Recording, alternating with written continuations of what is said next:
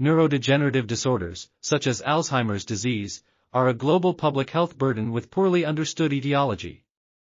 Protein aggregation and neuronal damage result in the activation of disease-associated microglia, DAM, via damage-associated molecular patterns, DAMPs. DAM facilitate persistent inflammation and reactive oxygen species, ROS, generation, but the molecular mechanisms linking DAM activation and oxidative stress have not been well defined. Targeting key kinases in the inflammatory response could cease inflammation and promote tissue repair. Expression of antioxidant proteins in microglia is promoted by transcription factor NRF2, which functions to control inflammation and limit oxidative stress. Lipid droplet accumulating microglia, LDAM, may represent a double-edged sword in neurodegenerative disease.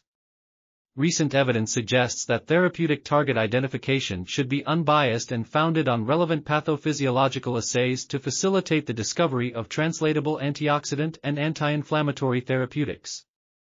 This article was authored by Dominic S. A. Simpson and Peter L. Oliver. We are RTCLTV, links in the description below.